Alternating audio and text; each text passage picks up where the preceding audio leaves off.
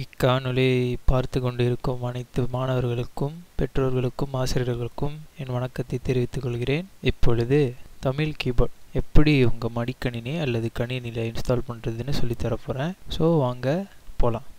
உங்களுக்கு just type பண்ணணும் அப்படின்னா விண்டோஸ் 10க்கு வந்துட்டு ஒரு சிம்பிள் மெத்தட் வந்து சொல்லித்தரேன். இப்போ ஸோ முதல்ல என்ன பண்ணுங்கள், உங்கள் கர்சர் இங்கே வந்துட்டு ENGன்னு சொல்லிட்டு இருக்கோம். ஓகே சரிங்களா. ஸோ இப்போ வந்துட்டு இது தட்டிட்டு பார்த்தீங்கன்னா லாங்குவேஜ் ப்ரெஃபரன்ஸ் அப்படின்னு சொல்லிட்டு இருக்கும். ஓகேவா. ஸோ இங்கே வந்துட்டு ENG இப்படி நீங்கள் பார்க்க முடியல அப்படின்னா ஸ்க்ரீனில் காட்டுற மாதிரி விண்டோஸ் பட்டனையும் எஸ் பட்டனையும் நீங்கள் சேர்த்து தட்டணும். இப்போ நீங்கள் விண்டோஸ் பட்டனையும் எஸ் பட்டனையும் சேர்த்து தட்டும் போது இந்த மாதிரி வரும். ஸோ இந்த மாதிரி வரும்போது நீங்கள் லாங்குவேஜ் அப்படின்னு சொல்லிட்டு தட்டுங்க. லாங்குவேஜ் செட்டிங்ஸ்னு வரும். ஸோ இந்த லாங்குவேஜ் செட்டிங்ஸ் வந்தோடனே என்டர் தட்டுங்க. என்டர் தட்டினோடனே இந்த லாங்குவேஜ் செட்டிங்ஸ் வந்து திறக்கும். ஸோ நீங்கள் இந்த சைட்டில் போயிட்டு இந்த டைம் இருக்கிற இடத்துல இந்த ENGன்னு இருக்குல்ல, ஸோ இங்கே நீங்கள் தட்டும் போதும் இந்த லாங்குவேஜ் ப்ரெஃபரன்ஸ் இருக்குல்ல, அதை தட்டும் போதும் அதே லாங்குவேஜ் செட்டிங்ஸ் தான் திறக்கும். சரிங்களா. ஸோ இப்போ இந்த லாங்குவேஜ் செட்டிங்ஸ் திறந்தோடனே நீங்கள் என்ன பண்ணணும் அப்படின்னா ஆட் அ ப்ரிஃபர்ட் லாங்குவேஜ்னு சொல்லிட்டு இங்கே இருக்கும். ஸோ வந்து இதை நீங்கள் தட்டணும். இதை நீங்கள் தட்டிட்டோன்னா உங்களுக்கு எந்த லாங்குவேஜ் வேணும் அப்படின்னு சொல்லிட்டு நீங்கள் தட்டுங்க. தமிழ்னு சொல்லிட்டு டைப் பண்ணுங்கள். தமிழ் இந்தியான்னு சொல்லிட்டு ஒன்று வரும். ஸோ இதை நீங்கள் தட்டுனீங்கன்னா நெக்ஸ்ட் தட்டுங்க. ஸோ தமிழ் இந்தியா அப்படின்னு தட்டினோன்னே இன்ஸ்டால் லாங்குவேஜ் பேக்னு வரும். Set test my display language மாற்றினீங்கன்னா உங்கள் ஹோல் டெஸ்க்டாப்பும் வந்துட்டு தமிழில் இருக்கும். ஸோ நீங்கள் எது தட்டினாலும் தமிழில் இருக்கும். ஸோ உங்களுக்கு ஜஸ்ட் டைப் பண்ணுறதுக்கு மட்டும் தமிழ் வேணும்னா இன்ஸ்டால் லாங்குவேஜ் பேக் மட்டும் தட்டுங்க.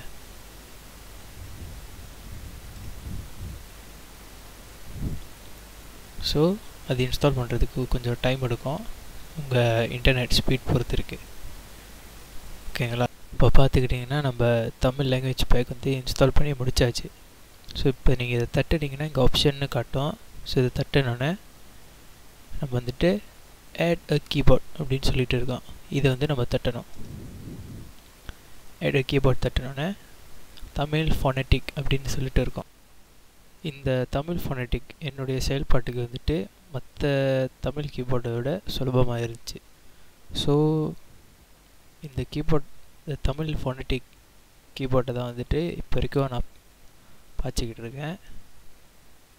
நீங்கள் வேணும்னா மற்ற கீபோர்டுங்களையும் நீங்கள் ட்ரை பண்ணி பார்க்கலாம்.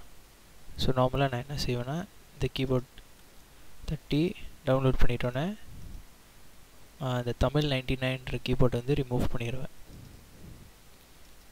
ஸோ உங்களுக்கு ஒரு கீபோர்ட் இந்த தமிழ் ஃபோனட்டிக்னு சொல்கிற இந்த கீபோர்டு தான் வந்துட்டு இருக்கும். சரிங்களா.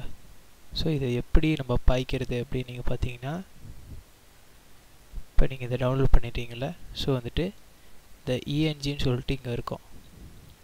ஸோ இங்கே நீங்கள் போயிட்டு ஜஸ்ட் இந்த தமிழ் இந்தியா தமிழ் ஃபோனட்டிக்னு இருக்கும். இதை நீங்கள் தட்டினாலே நீங்கள் தமிழ் டைப் பண்ண ரெடி ஆகிடலாம். இப்போ நான் உங்களுக்கு ஒரு டெமோ காட்டுறேன் பாருங்கள். இப்போ நம்ம இங்கிலீஷில் டைப் பண்ணுறோம்.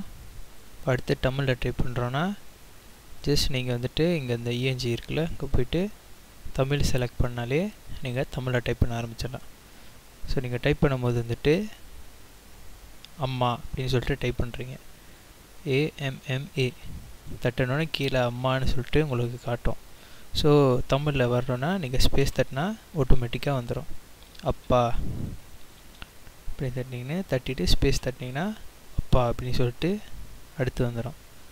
ஸோ ஒரு வார்த்தைகள் வந்துட்டு சரியாக வர்றதுக்கு வந்து நம்மளுக்கு கொஞ்சம் டைம் எடுக்கும். இந்த கீபோர்டில் வந்துட்டு நம்ம எந்த அளவுக்கு பாய்க்கிறோமோ அந்த அளவுக்கு வந்துட்டு நம்ம வந்துட்டு டெவலப் பண்ணுவோம் நம்மளை. சரிங்களா. இக்காணொளி உங்களுக்கு மிகவும் உதவியாக இருக்கும்னு நான் நம்புகிறேன். கேள்விகள் ஏதேனும் இருந்தால் நீங்கள் வந்துட்டு கமெண்ட் செக்ஷனில் எனக்கு கொடுங்க. என்னால் முடிந்தவரை உங்களுக்கு நான் உதவி செய்கிறேன். இக்காணொளி உங்களுக்கு பிடித்திருந்தால் மறக்காமல் லைக் பண்ணுங்கள், ஷேர் பண்ணுங்கள். கணினி தொடர்பான அடுத்த காணொளிகளை காண இந்த சேனலை சப்ஸ்கிரைப் பண்ணுங்கள். இத்துடன் விடைபெறுகிறேன். நன்றி, வணக்கம்.